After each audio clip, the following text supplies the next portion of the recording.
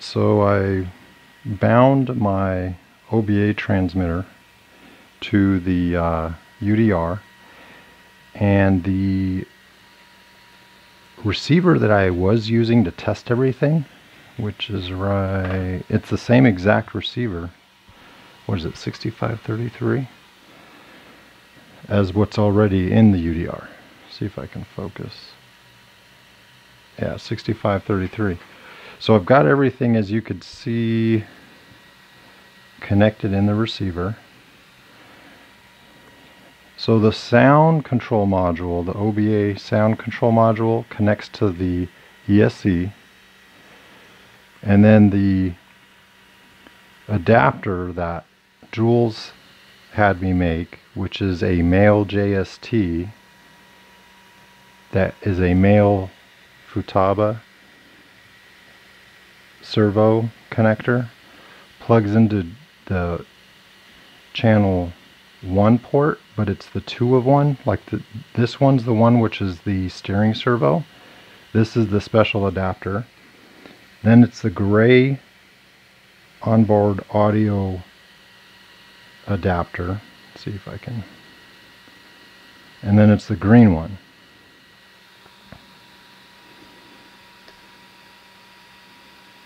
There we go. So you can see there's two, well, maybe you can see. There's 2 channel 1s. So at any rate, everything works, and I got my battery plugged in. And that's not even turned up. That's just the speakers from the radiator that I installed. That's full blast.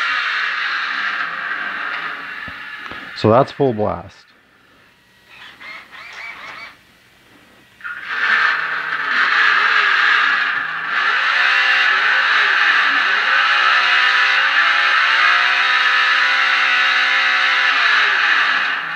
You can hear it go through the gears.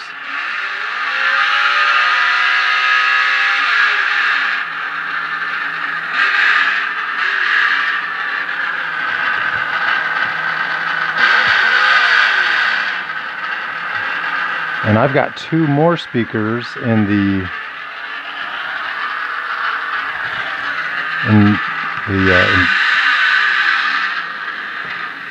so that's not even half the sound.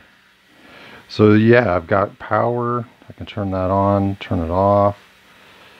Everything works like it should. So now it's just a matter of cleaning it all up. I've got the new brake discs and calipers on there. So those look good. And what else did I do? Oh, I put some Fox stickers on the shocks. So I'm going to put some mud guards on the back.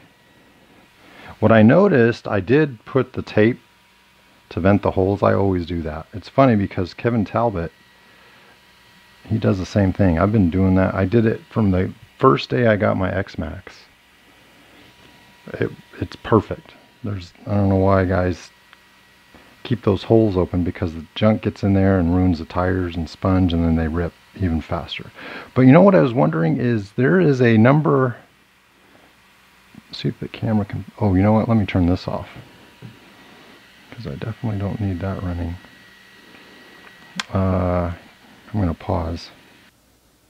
Okay, so what I was saying is that on each tire, I called Traxxas, let me do autofocus. And, no, I guess I still gotta, there we go. That one has number 2. And then this one has number 1. And what's interesting is that on the back, the spares, they just said it was a stamping. The first guy I talked to was super nice. Traxxas tech support's awesome, by the way. I mean, no one gives them enough credit. Oh, there it is.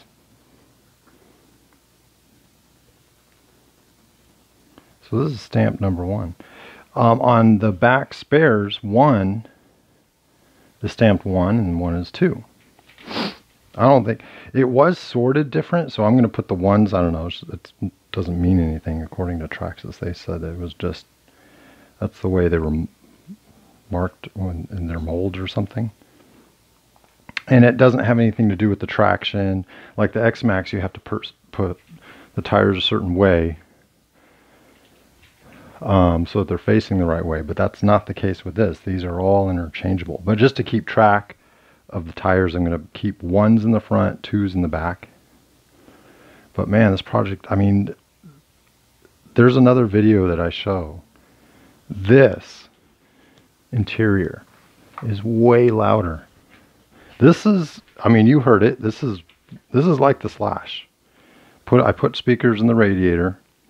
I've got other videos that'll kind of explain this. So I've got all kinds of pictures and videos along the way.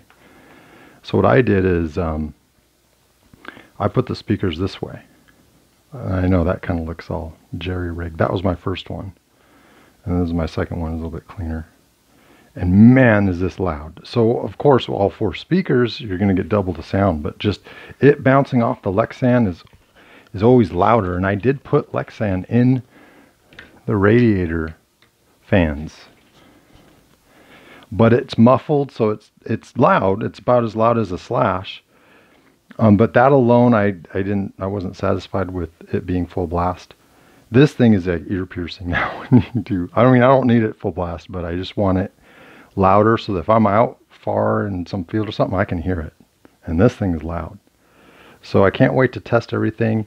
I'm not completely out of the woods yet because I need to make sure when it's running the power through the ESC that it doesn't have signal issues, or with the servo I don't have turning issues, which would indicate there's a power issue running all of this through the ESC's BEC. But with this setup, I don't need an external battery. It's running it off of the ESC with that simple little adapter that Jules suggested I make. Then I found that they have these on AliExpress, so I ordered a few of those. That one I made myself, and then I got some other projects. So if this thing works like it should, I don't need to, if I do need to take another step where the power is too much, I can put an external BEC, which plugs into the open port receiver. I've got 2 open ports. And then just mount that like double side tape. It's a small little module like right here, which is better than mounting a battery. And that should work. Worst case, I would have to get a battery, and I'd probably put it right there. But Jules said he doesn't think it needs it because this ESC has got equal, if not greater, amount to absorb than the Slash ESC, of course. And the Slash ESC, this is the official Slash onboard audio ESC. It's an XL5, and what they do is geez, I can always, there we go. Yeah, that's just really, there we go. They have the wire here for the onboard audio. So instead,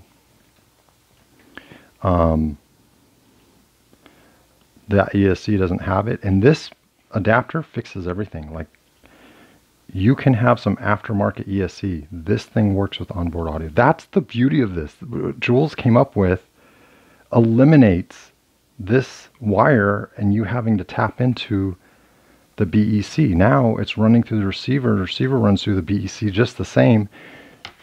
If you have the onboard audio set up for Traxxas, it works on any vehicle, any receiver, any ESC. It's not now proprietary for just Traxxas. This opens it wide open, and you're not even, it's using the power that's built into the ESC, the BEC that's in the ESC. That makes sense. I think that's how it all works. At any rate, it works. And it's just awesome. I mean, this Traxxas has the mounts. This is probably for someone wanted to add like GPS, but all the GPS, the LED light module, the sound control modules, they're all the same size, so that they're all, you can put them anywhere. So I mean, come on, this looks the part. This looks like fat. Yeah, my cell phone cuts off after 10 minutes, but like I said, it looks the part. It looks like it's factory made, and because most of it is. And then all I'm doing is bypassing, not having to tap into the ESC's power, not having to have an external battery. It's one simple wire. I'm serious. That's all it is. It's a male JST to a male servo plug. They call it Futaba or JR. That's it. Male goes receiver into the soundboard module, and then it's running off of the ESC. So star wide shot, and we are now out. So far so good.